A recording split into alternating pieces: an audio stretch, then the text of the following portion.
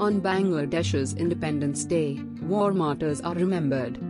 The Liberation War heroes, whose efforts achieved Bangladesh's independence from Pakistani tyranny in 1971, are being remembered around the country. The British departed the Indian subcontinent in 1947, but the people of Bengali-dominated East Pakistan were oppressed for decades by West Pakistan authorities till Sheikh Mujibur Rahman led the Bengalis to independence in 1971 after a 9-month liberation war.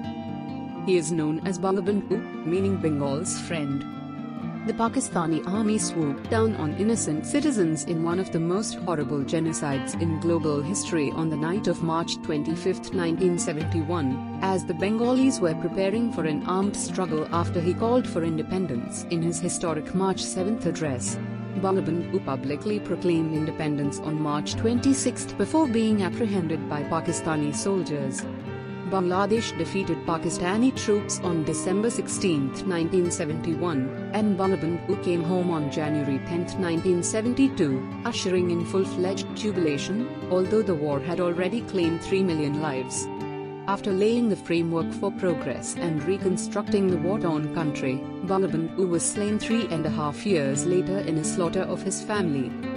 After decades of sluggish progress under military rule, the Awami League reclaimed power with Bangabantu's daughter Sheikh Hasina at the helm, promising to steer the country back to growth.